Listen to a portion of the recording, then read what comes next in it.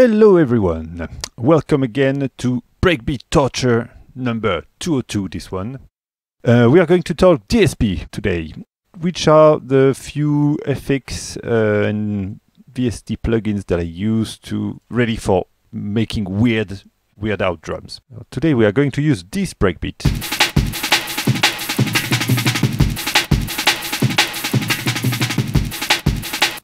It's one of my favorite for jungle. First of all, time stretch. I'm using most of the time the dBlue stretch, which is just the time stretch part of the dBlue glitch. This is a plugin that you really need to automate. It's really a pain in the ass to play with the mouse. So let's go to the automation page. Trigger is what set the time stretch on. So this is what we want to automate. I will be doing it on a few snares during this pattern.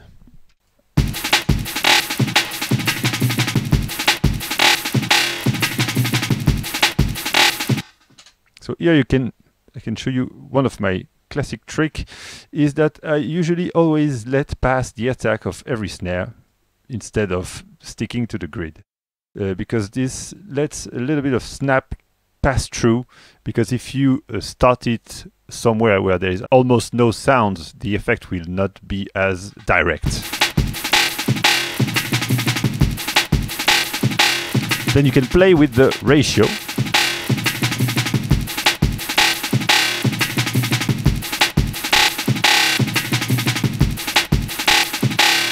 Which is how long the time stretch will be. And the multiplier, which is just multiplying the ratio, which gets you to almost stutter territory. And of course the grain size. The fact you can automate the grain size lets you do some funky bouncing ball style effects.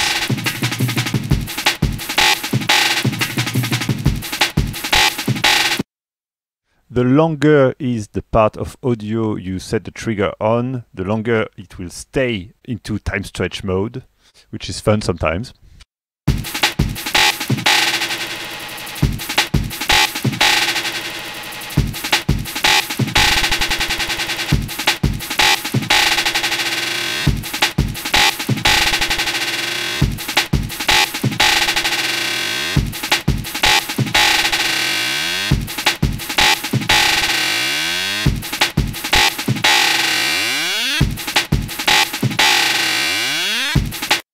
It also makes a very weird effect when you put the grain size to the minimum, which I really like on a few snares occasionally. I love to do this, especially. I will copy this part, this snare.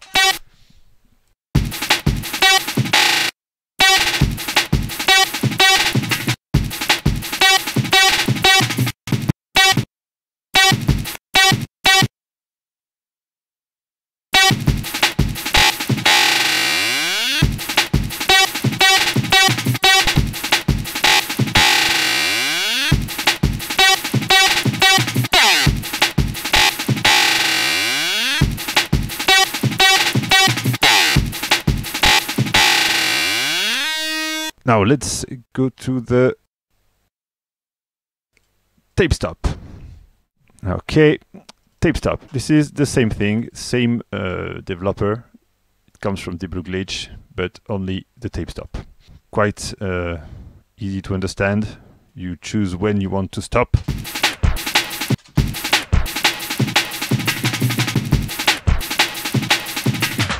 And how long it takes to stop.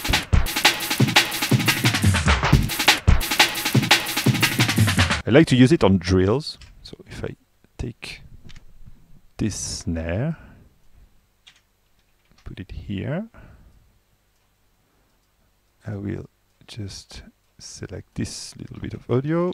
And one stuff I haven't showed you the other day is that when you want to do this all along, instead of doing it, I don't know how many times, you do it like 4 and then duplicate the 4, which lets you do the same thing but way faster. going to tape stop this.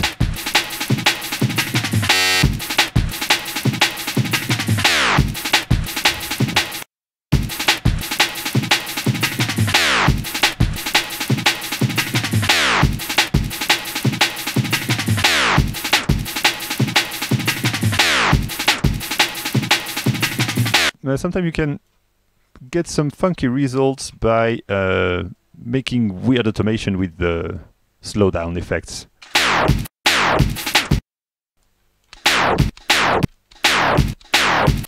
Okay, so now let's talk about delays.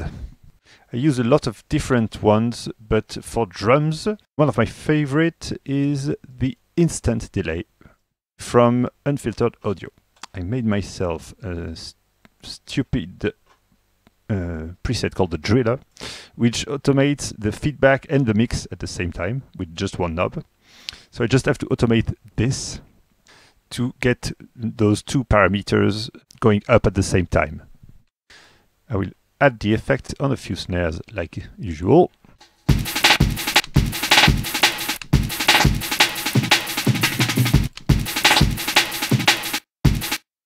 I remix this pattern a little bit, changing a few things around, so you can hear more easily what I'm going to do with the delays.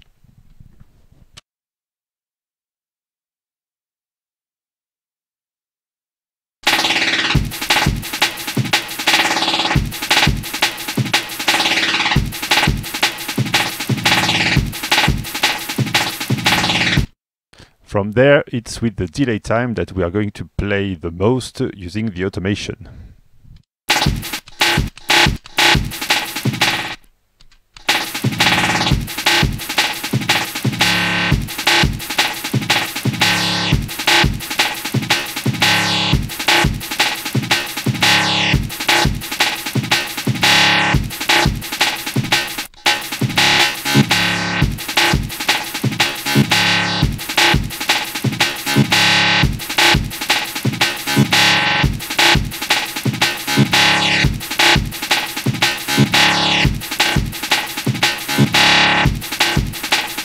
Using its filter and drive, you can change the sound a little bit.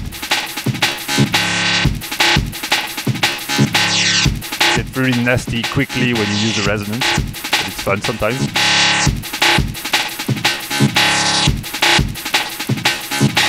Jitter makes it more stereo, but even buggy stereo.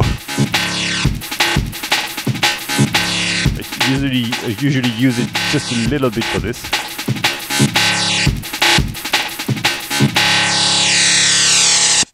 Okay, so our next one is a Max for Live device called Glide Verb. Thanks to DJ Producer to make me discover this one. I use it for two things. When I want to end a part, usually by drowning it to reverb. So what I do is I put the input gain and wet sound of the reverb at minimum. Otherwise it will be like, sound like this. It's a very long reverb. Anyway, no input gain, no wet. Basically, nothing happens. What I do is to automate the input gain, usually just sending at max the beginning of a snare or anything else, and then automate the wet to either make big washes of reverb like this,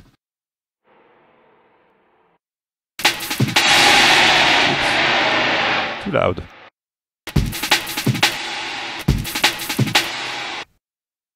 That stops like this, or sometime that I cut after that like this.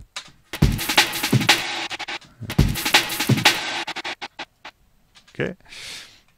I love it as well for pumping, sort of like a aspiration effect.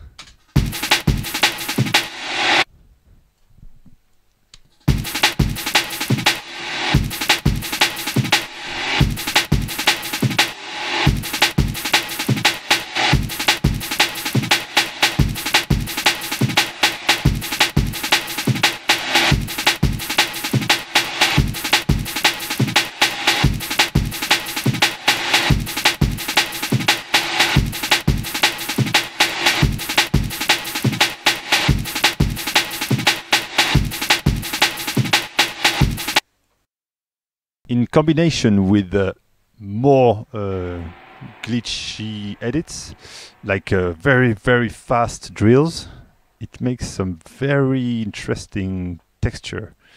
I'll show you now.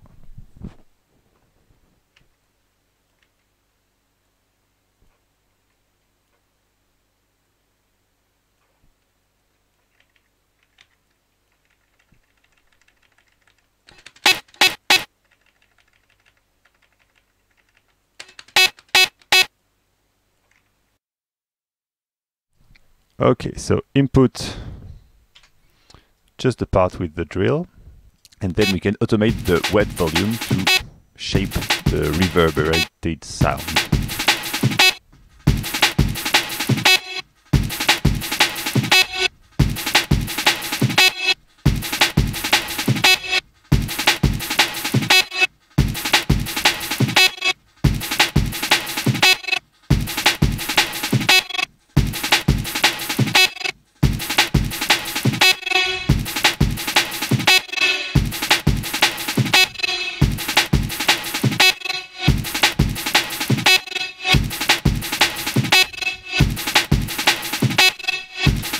Okay, to finish this, well, there is others, but maybe I'll go through in other videos, but they are really the main stuff that I use. So you might have noticed that we are in Live 11 beta. It's because there's one of my new favorites inside this, which is the, let me find it, pitch and modulation, spectral resonate. Or is it this one? It's this one, the spectral time.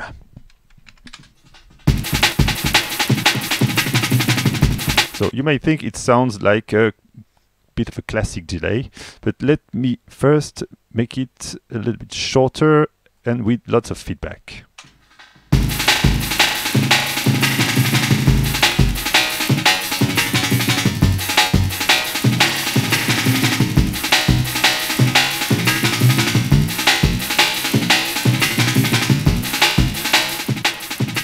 So it has an input send. I love that because you can just send whatever bits of audio you want without using another FX send.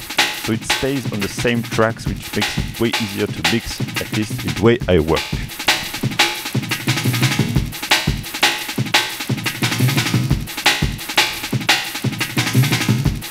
But what I prefer with this is this. The freezer. It sounds like shit when you do it manually, but when you activate it with the onset retrigger thing, you can. It's basically triggered by the envelope of the sound. You need to have the sound go fully into it.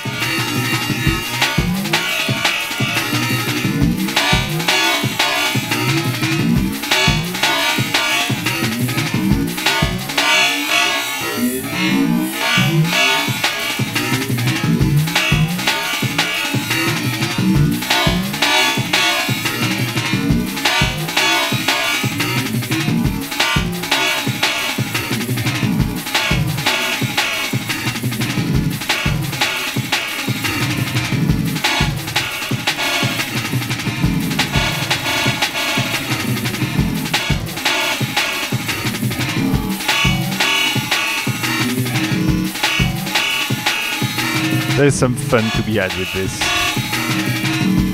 especially if you remove the rolly part.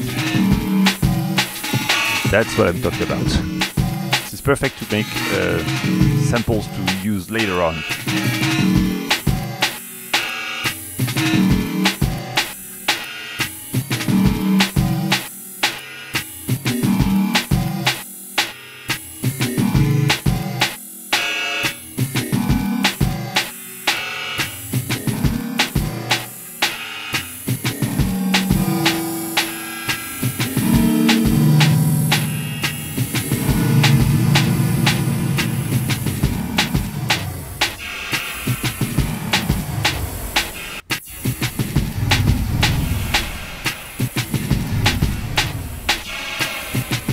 I love this thing. So weird.